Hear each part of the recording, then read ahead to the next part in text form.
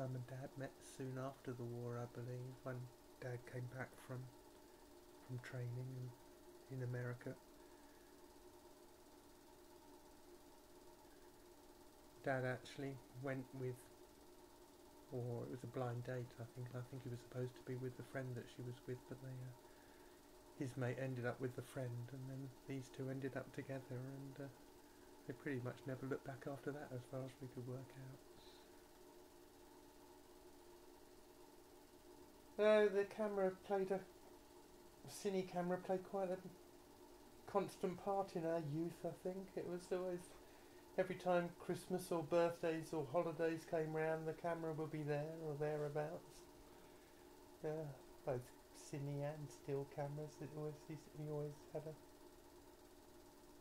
a flair, I think, for it, and certainly enjoyed it. Obviously, as you can see from some of the clips, he usually ended up setting up some ridiculous little scenarios, like throwing a stick out into the water, and then he'd pretend to be a dog and go and chase the stick and bring it back out of the sea, or things like that. It was just, but yeah, it's just Dad through and through. He had no qualms about making a fool of himself on camera, and the only problem there was usually he expected the rest of us to do the same. Yeah.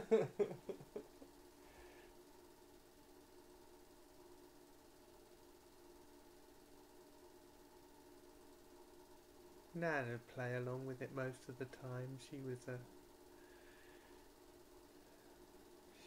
was his model, I suppose, a lot of the time, and he was always making her get into positions and doing things which I don't know if she actually really wanted to, but she would play along with it, and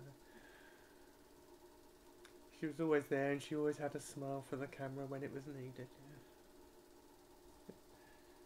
I think that was her fixed screen. Olive was one of her names at one point that we used to call her, because as soon as the camera turned on her, the smile would appear. Everybody went here. The cine camera went with him. So it was just one of those things, I suppose. It was just part of it.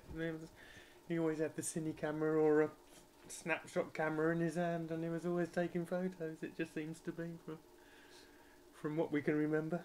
Yeah.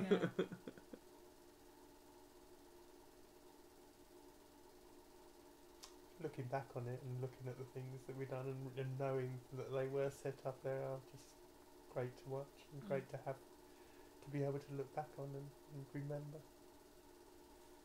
And that's a permanent record as well. I'm wondering if those permanent records are going to be around in 50 years' time from what we're doing or not.